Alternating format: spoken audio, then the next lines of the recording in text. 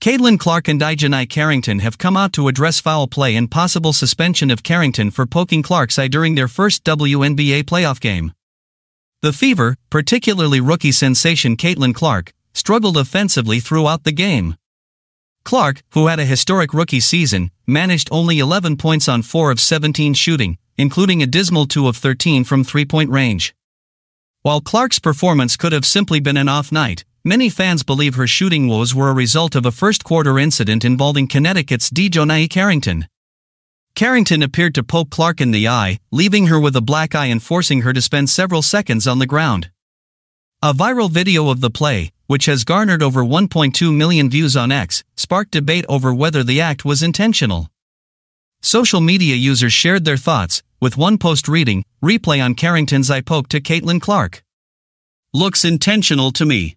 Media figure Jason Whitlock further fueled the conversation, calling for Carrington's suspension and asserting Carrington should be suspended, criticizing the lack of attention from ESPN and the WNBA. However, both players addressed the incident during Tuesday's media availability. Clark dismissed the idea that Carrington intended to hit her, stating, "It wasn't intentional by any means."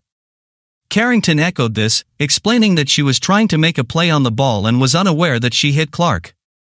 With no foul called during the game, it is unlikely the WNBA will take any action.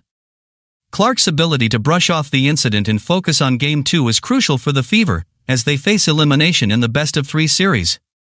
Clark, despite the injury, assured fans that her eye isn't bothering her, which is a relief for Indiana supporters as they hope she can regain her form. Although Clark's playoff debut wasn't her best, her teammates Kelsey Mitchell and Aaliyah Boston put in strong performances, scoring 21 and 17 points, respectively.